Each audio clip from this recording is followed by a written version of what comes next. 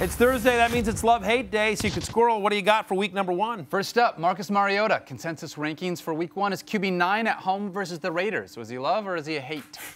This guy is an absolute love. He's a love for the season. He's a love this week at home against the Raiders. Look, last season, Marcus Mariota did what all good quarterbacks do against bad defenses. He feasted on them. 21 fantasy points a game against defenses that ranked in the bottom half of the NFL against quarterbacks.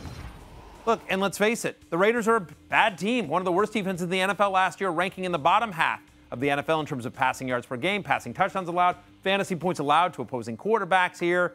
I think Mariota, with his new weapons, has a huge game at home against the Raiders. All right, that's who Mariota is. Who's next? Next up, Dak Prescott. Week 1 consensus rankings have him tied for QB12.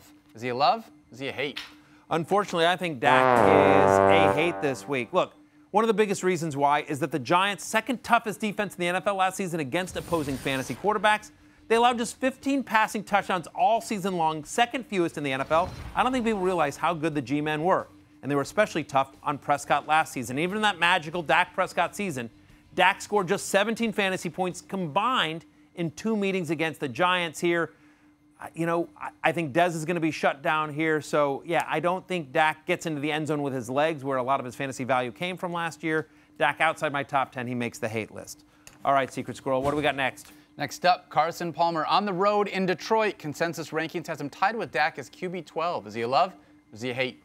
Carson Palmer is a love. And he's, again, if you don't have Jameis Winston this week, if you don't have Andrew Luck this week, Carson Palmer, still available more than 50% of ESPN.com leagues, is a guy that you should go out and get. He'll have a very nice game here against a Lions defense, frankly, that struggled. They allowed 33 passing touchdowns last year, tied for second most in the NFL. Or I'm sorry, just second most. No one was tied for them, Secret Squirrel. Your Lions gave up a lot of passing touchdowns. Wow. Again, Carson Palmer, who's looked great this preseason, fully healthy, tough year last year. But again, 2 years ago, guy was a top 5 fantasy quarterback. So now in a prime matchup, and somebody who has started hot, even last year when everything was so bad for Carson Palmer, he was still a top 6 fantasy quarterback. I love Palmer as a top 10 play this week.